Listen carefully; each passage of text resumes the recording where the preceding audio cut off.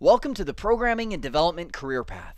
If you're brand new to the IT landscape, I want to give you a broad overview of what this track entails.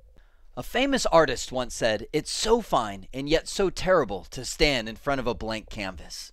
What a fantastic description of the software developer, one who makes software for the world to use, researching, designing, and testing. They're often the ones that takes that brilliant idea, stares at the blank canvas, and says, "Let's go to work." But rather than splashes of colors and brushstrokes, a software developer writes commands to a computer and ties it together with if-then loops. And that's really at the heart of all computer programming.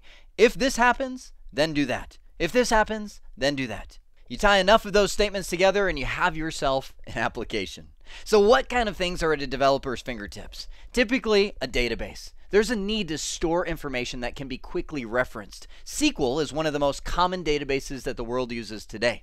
You'll want to learn how you can store all that data and then call upon it and reassemble it as the application needs it.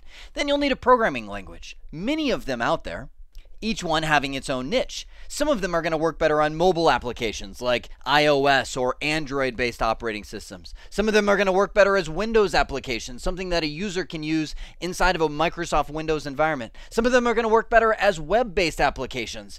And some of them will be chosen just because of what everybody else on your team knows. It's not uncommon for a software developer to know multiple languages that they use. The job prospects for software developers are high because these are the individuals that are going to drive the innovation and new technologies of the future. Well, I hope this has been informative for you, and I'd like to thank you for viewing.